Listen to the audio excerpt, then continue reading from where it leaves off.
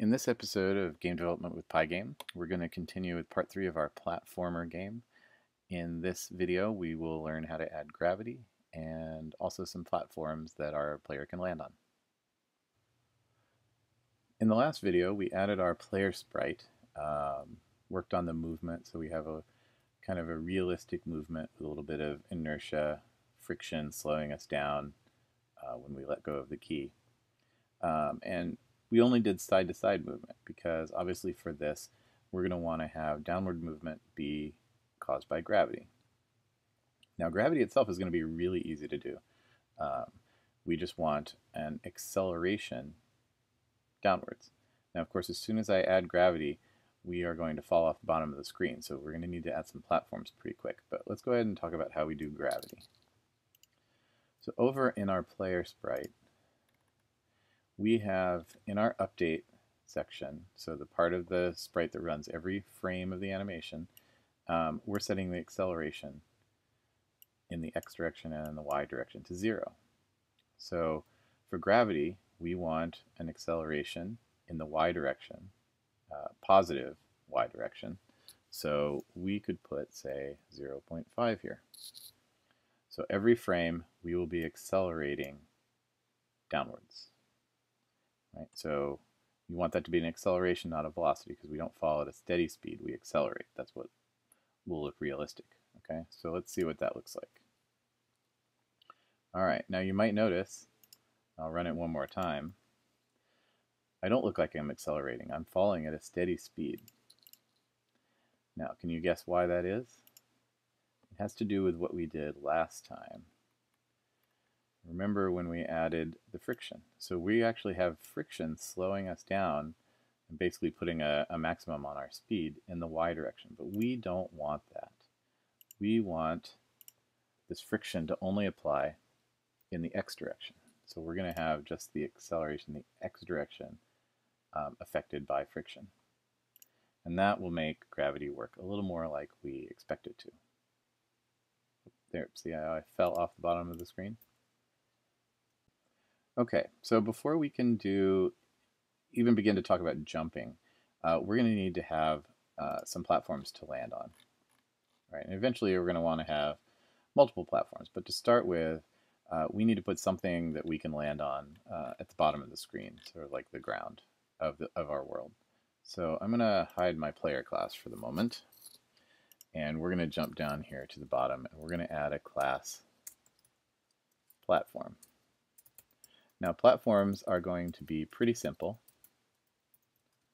at least to start with, because all we really want them to do, my underscores there, all we really need is when we spawn a new platform, we're going to want to specify where on the screen it is. So we're going to give it an x and a y, and we're going to give it a width and a height for how big we want that platform to be. So every time we make a new platform, we give it an x and y location and a width and a height. So, so what we're going to do is first we're going to create the image, and that's going to be a surface using the width and height.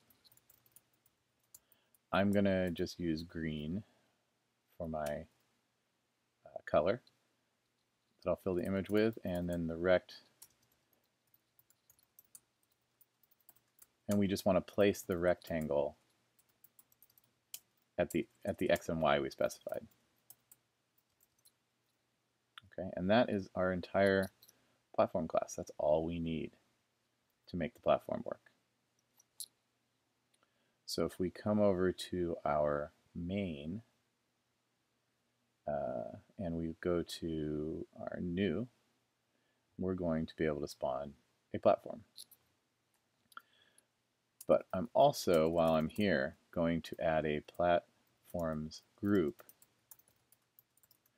to hold all the platforms so that we can do collisions, just like we did in the shmup where we had all of our mobs in one group to do the collision very easily. So we're going to spawn a platform, we're going to add it to the sprites and to the platforms.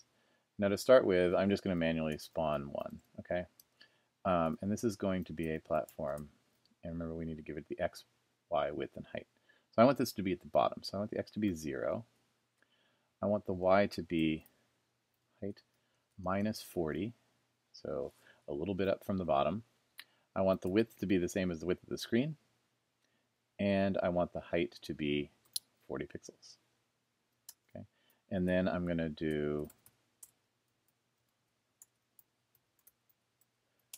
go ahead and add it to the groups, so it'll be ready to work with our collisions. So that should give us a platform down here at the bottom, 40 pixels tall, width of the window wide. So now we're ready to start talking about collisions. So if we go over here and look at our player sprite, remember we have our acceleration, our velocity, and our position, right? And those are being calculated using those equations of motion. And at the end of all that calculation, we have whatever our position of our sprite should be. And we're using that position variable to set the center of our player's rectangle. So it puts the sprite wherever the position has been calculated that it should be. And that's okay and it works fine, but it does mean that if we look at this diagram that I drew, that we are going to have to do a few other things. So here's our yellow player sprite, and when the player sprite falls and hits the platform, we want to put the bottom of the player against the top of the platform. Right? But that means that we want to put the player's Y position, we want to put this dot this far above the top of the platform. So we're going to have to use some sort of formula like this, where the Y position of the player is equal to the top of the platform minus half the height of the player. And that's kind of cumbersome, and it really doesn't make a whole lot of sense to track the center, since most of the time when we're standing on things, we're talking about the feet of the player. So we might as well do it like this. So instead of using that center position, we're going to use this position of the rectangle, which is called the mid-bottom. So all we have to do when we collide with a platform is set the player's Y position equal to the top of the rectangle of the platform. And that is a lot clearer and simpler, and we don't have to deal with all those height over 2 problems. So all we have to do to change that is just go right here and set this to mid-bottom. So now our position, calculated position, will always be the mid-bottom of the player. And then we're ready to start trying the collisions. So if we go over here to our update section of our game loop, we're just going to do a collision check. We're going to do the collision check between the player and the platforms, and we're going to put false. Remember, that tells you whether or not to delete the item you ran into, and we don't want to delete the platforms when we run into them. So if we hit something, then we want to take the player's Y position and set it equal to whatever we hit its top. And you might think that that would be enough, but something weird is going to happen. I'm going to fall, and then you see how I fall through the platform? I'll run it one more time so you can see it. And I sort of sink through there. Now, why does that happen? Well, if you think about what's happening, remember we have our velocity and our acceleration are continuing to be calculated, right? And because we keep accelerating, we have this acceleration. So when we hit that platform, our velocity is not 0. Our velocity is some number greater than 0 because we're falling. And even though we stop the rectangle and put it at the top, we didn't set our velocity to 0, so our velocity is going to continue to grow because of the acceleration. So our velocity keeps getting bigger and bigger. So we keep moving even though we said to stop. So we need to make sure we also set the player's Y velocity equal to 0. That way, we can fall and stop moving. And we can run along the platform, but we don't fall through it.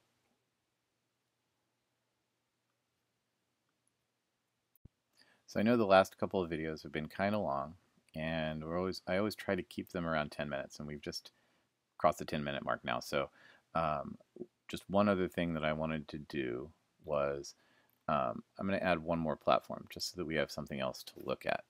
Okay, and so this platform is going to be, I'm going to put it width over 2, say minus 50, just so it's not right at the center. I'm going to put the y at height times 3 over 4, 3/4 of the way.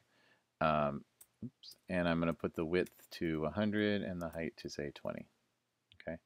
Now, you can see I have to add it to the groups. And in an upcoming video, we'll talk about a cleaner way to do this so we don't have to keep doing repeating all of this. Add it to the group, add it to the group, and we're not going to manually create a whole bunch of platforms. But just for now, just have a second one. It's okay to do it temporarily. So I just wanted to show you that if we had dot add here, if we had 2 platforms on the screen, then see, we'll land on the one we hit, and if I walk off the side, I'll fall through it, just so you see how it works with the platforms.